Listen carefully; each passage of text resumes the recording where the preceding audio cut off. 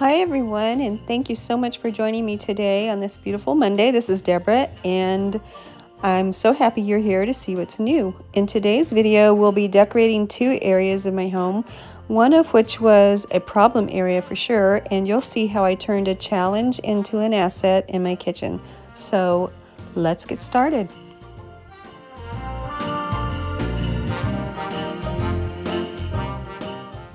First, we're going to take a look back at the breakfast nook as it was decorated in the fall.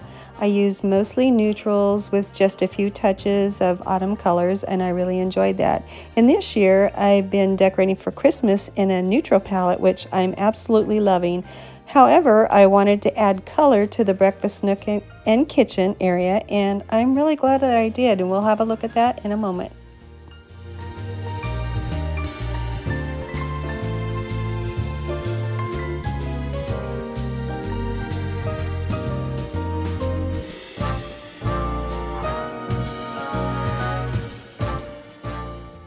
Okay guys, here I'm going to show you a few things that I drew inspiration from to begin the decorating process with. First is this metal cherub wall plaque that I picked up over the weekend, and I absolutely love it because it can be used at Christmas and Valentine's Day or even out in the garden.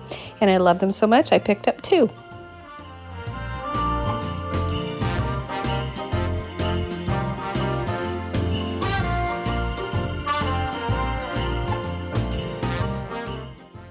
Now here comes the color. I decided to use some of my red and cream toile curtain panels, and I just love them. They were purchased from Amazon a couple of years ago, and I know they still have them. Now I know when some of you see these, you're probably gonna go, what? But when I saw these cute salad plates at Walmart, they instantly caught my eye and made me smile, and I knew exactly how I was gonna use them. I only purchased the two because it's just my husband and I, and besides that, I do have cows in my art there in the breakfast nook, so it goes really well with that. So do you want to see how all this came together? Well, let's have a look so you can see how the breakfast nook was transformed with color, texture, and candlelight without being overdone.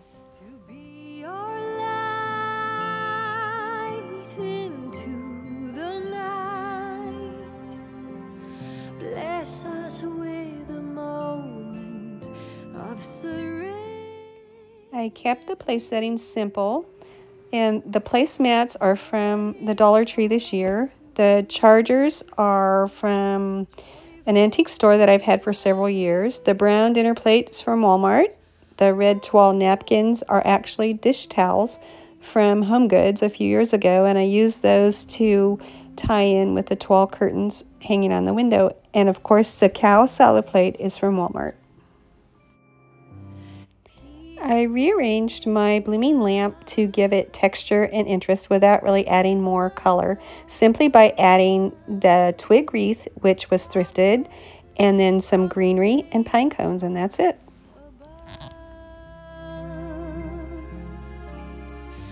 There's a special star shining from afar. For this centerpiece, if you will, I again kept it simple by using a garland from My Texas House from Walmart, a topiary in the center, and 6 candle holders for ambiance. Here's how I used the cherub plaque that I showed you earlier. I used a wreath that I've had for several years and added some beautiful plaid ribbon to tie in with the plaid placemats and some gold sheer ribbon to complement it. And then I place a cherub in the center as a focal point. Joyful Christmas news, hope will find its way to you. Hope will find its way to you.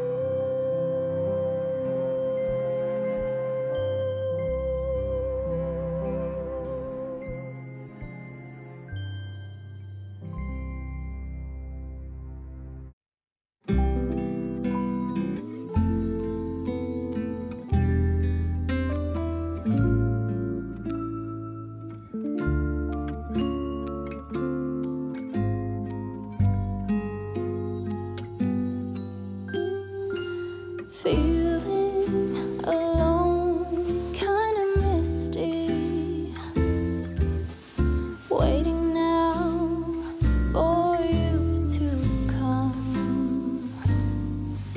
It's cold again, but I know we'll be warm, sitting by the fire and dream. Tell me. Okay friends, now we're going to tackle a problem area of the kitchen. This is over by the stove area, and can you guess what's behind door number 1? Well, it's where the hot water heater is located. I don't like it, but you know, I'm always up for a decorating challenge, and here's what I did to fix that situation. The only thing that I did somewhat like about the door was that it has the louvered panel on it, which makes it easy to hang things on. So the first thing I did was hang curtains all the way up to the ceiling, and this door doesn't get open very often, so hanging the curtains isn't a problem because air can still circulate through the louvered door. Next, I needed a little more storage and surface area, so I placed this thrifted lowboy chest in front of it, and it fits perfectly. It solves 2 problems. It offers storage, and it's a beautiful area to decorate. Okay, here's how it's looking so far, and I love how it looks. And at the top of the curtain rod, I just added a small piece of pine garland, and I used some of that same red plaid ribbon and gold sheer ribbon to make a bow to tie it all into the breakfast nook, as well as hanging the blue and white plate at the top of the door, which continues that look as well. This kitchen is so dark, and I try and add more lighting in wherever I can, so I found this sweet lamp at Goodwill for $8, and it fits perfectly here on the lowboy, as well as adding some much needed light.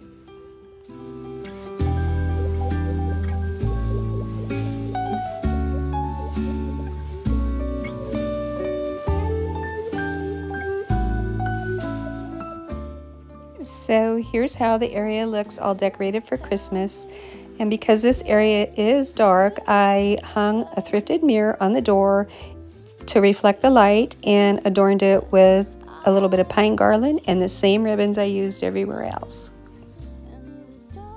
And because I wanted to inject a little bit more plaid over on this side of the room, I simply used one of the Dollar Tree plaid placemats, and I also tied some of the same ribbons on my topiary that you see on the right.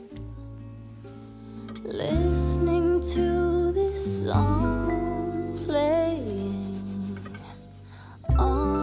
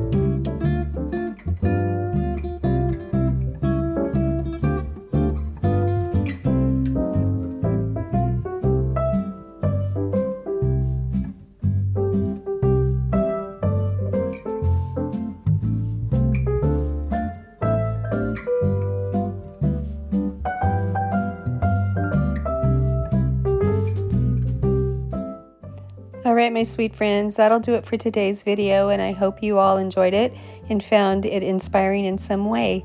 Thank you for spending time with me. You know, I appreciate that so much.